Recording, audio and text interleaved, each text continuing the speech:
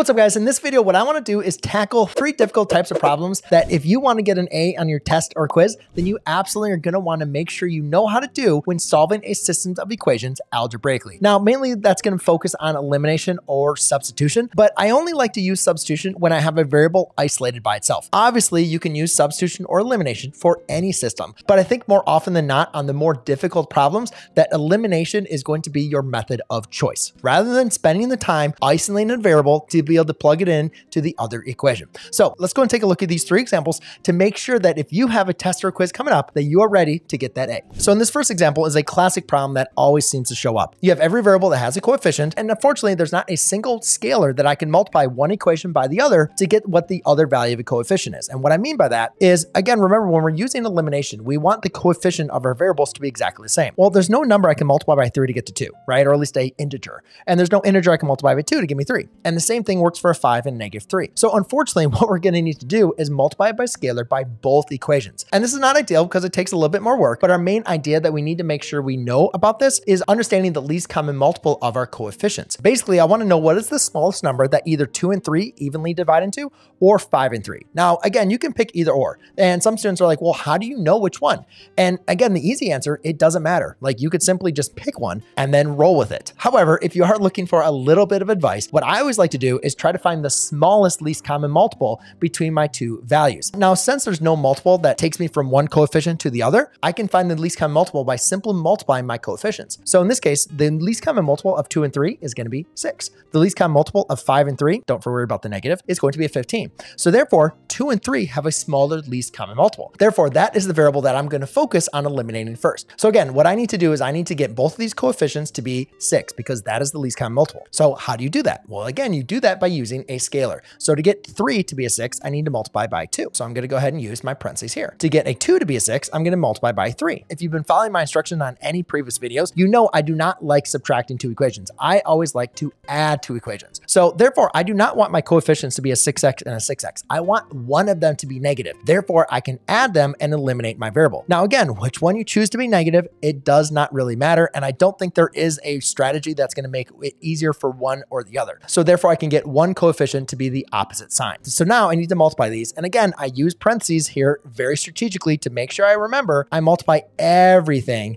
by these scalars. So this kind of looks a little messy. Let's go ahead and distribute my 2 scalars of a 2 and a -3 to the whole equation to produce those equivalent equations and rewrite my new system. Okay, now you guys can see I have exactly what I want, right? I have coefficients for the x's that are exactly the same. One's positive, one negative. Now I can simply just go ahead and add them up. And again, I can add them up because you can see they are vertically aligned. So let's just go ahead and add these 2 equations vertically. So 6x plus a -6x is just going to be a 0x, which is a 0. 10y plus 9y is going to be a 19y, and then a 10 plus a -48 is going to equal a -38. So now I can just go ahead and solve for y by dividing a 19 on both sides, and y equals a -2. Now again, remember, we need to solve for x. Don't forget about solving for x. And so what we need to do then is just plug it back into one of the equations. I'm not seeing one of these equations is going to be a little bit easier than the other, so I'm just going to pick the top equation, okay? And again, sometimes if you do have a variable that doesn't have a coefficient, I would use that equation. But in this example, I'm not seeing anything that is strategically better than the other, so let's just pick the top equation. And again, just to reiterate, I replaced my y in the top equation with a -2 because again, I know that value. I can now just go ahead and simplify this equation to a 2-step equation. So 3x minus 10 is going to equal a 5, and therefore I can go ahead and solve.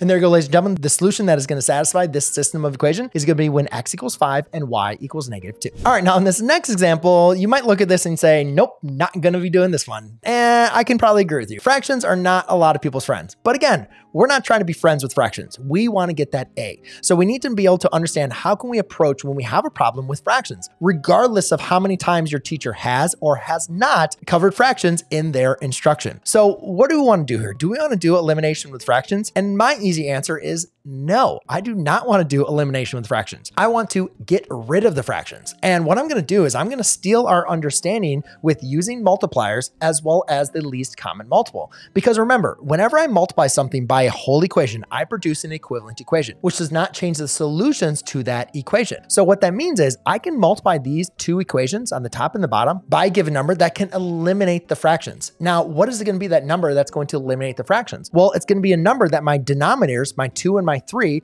or my 3 and my 4, evenly divide into. That number is what we call the least common multiple or least common denominator in this scenario. So again, what we're looking for is what is the smallest number 2 and 3 evenly divide into? Well, guys, that was in the last example. That was a 6. So let's go and multiply this top equation by a 6. Again, I'm not trying to get the same coefficients right now. I'm just trying to get rid of the fractions, right? I can easily kind of diagnose what's going on here when I'm not dealing with fractions. Right now, I just want to eliminate the fractions. In this next example, in the bottom equation, I have a 4 and a 3. Again, there's no easy number to multiply between these two. So therefore, I can just multiply them to get a 12. And again, that is going to be my least common denominator here. So I'm going to multiply my bottom equation by a 12. And again, you got to make sure you multiply everything times here. And again, sometimes when multiplying by fractions, it gets a little confusing for students. Just remember, like 6 times 2, you can always rewrite a 6 as over 1 and then multiply straight across, right? So therefore, that gave you a 6 over 2, which is going to equal a 3. So therefore, I'm just going to kind of use an arrow here to rewrite my new equations to the right-hand side. This is going to be a 3 and an x. Now, when I multiply a 6 times a 2/3, that's going to be a little bit different, I think, for some students. But again, you can still kind of use the same process. You can either multiply straight across, or you could say, well, 3 divides into 6 a 2 times. 2 times 2 is going to equal a 4. So therefore, that's going to be a positive 4y. And then make sure you multiply the 6 times a 1, which is going to equal a 6. Now, again, in this case, now we're going to do the 12. So 12 times a 3/4. And again, you could do this 2 different ways. You can multiply across, like 12 times 3 is going to be a 36, and then divide that by 4 times 1, or 4, which is going to be a 9x. So that's going to be a 9x. And then we can also do over here, so I could do 12 times a 1/3. I'm not going to worry about the negative. I'm just going to insert this, whatever my value is, I know is going to be negative. And in this case, again, I can just say, well, 3 divides into 12 4 times. So that's going to be minus a 4y. And then 12 times 2 is going to equal a 24. Now, here's something really cool, guys. Notice now, out of my two equations, one is positive with a 4y and one is a negative 4y. So that means I can simply just add my two equations up together. So it didn't really work out here doing it to the right. Let's go ahead and center this. Okay, by now writing it over here, I can go ahead and have room to go ahead and put a plus sign. And now I'm just going to add them vertically because again, my x's and my y's are aligned vertically. So 3x plus 9x is going to be a 12x. This is going to eliminate my y variable. Awesome. And then 6 plus 24 is going to equal a 30. Now I can go ahead and divide by 12 on both sides, and x is going to equal a 30 over 12. Now again, we want to be able to reduce our answer, right? I think most teachers are going to always ask for a reduced solution. So what I want to know is what is the same number I can evenly divide into the 30 as well as into the 12? And hopefully we can see here, I can divide that 30, I can divide a 6 right in the top and bottom. That's going to be a 5/2.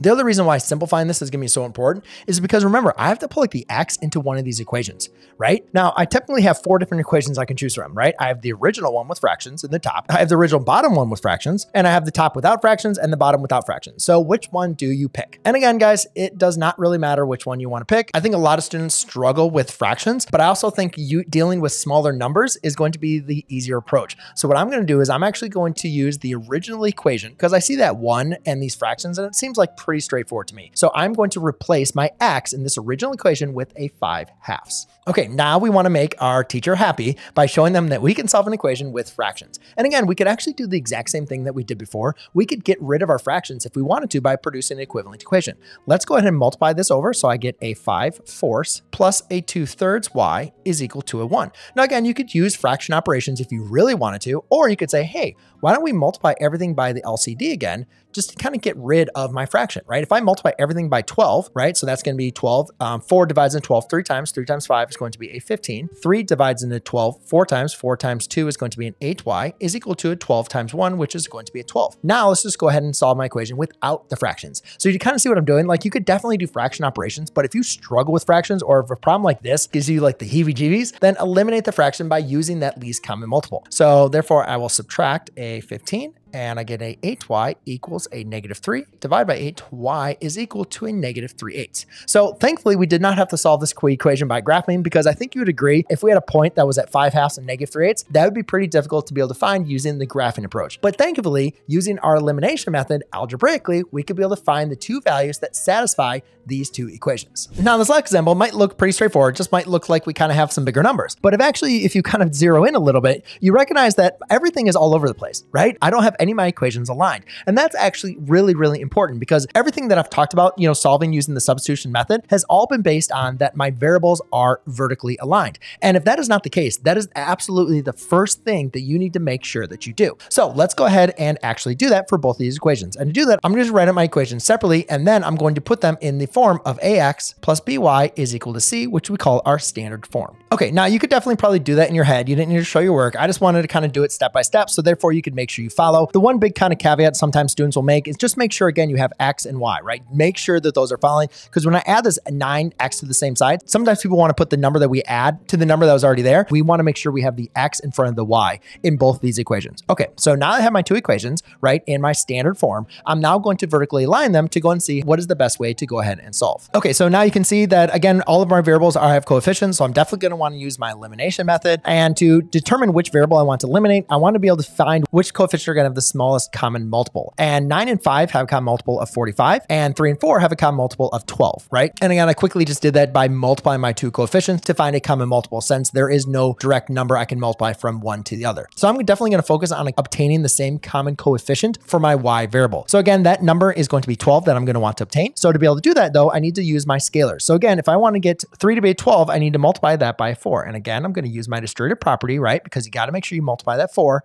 times everything. Now, the nice thing here is, again, we have a coefficient that one's positive, one's negative. So therefore, both of my scalars can be positive because I'm already going to have a positive and a negative for a coefficient, which I could then just add my two equations. Now, to get a 4 to be a 12, I'm going to be multiplying by 3. Again, I'm not really worrying about the negative in this case. I just want the value of those coefficients to both be 12, and ideally, one positive, one negative. So now let's go ahead and multiply here by a 3 to let's see what we're going to obtain. Okay, so now you can see that by multiplying my 4 times everything, I got a 20x plus 12y equals 208. And by multiplying a 3 times everything, I got a 27x minus 12y equals a 168. Now again, notice now my coefficients for y is 1 positive 12, 1 negative 12. That's awesome. So now I can just add my two equations. And again, I also have my variables vertically aligned, so I can now just add these equations vertically, which is exactly what I'm looking for. So therefore, that's going to be a 47x, 12y minus negative 12y is obviously going to eliminate that y, so that's going to go to 0. And that's going to equal a 300 and let's see, a 76. Now I can just divide by 47 on both sides, and I get x is equal to an 8. Now again, remember I need to go ahead and solve for y, so therefore I'm going to plug it into an equation.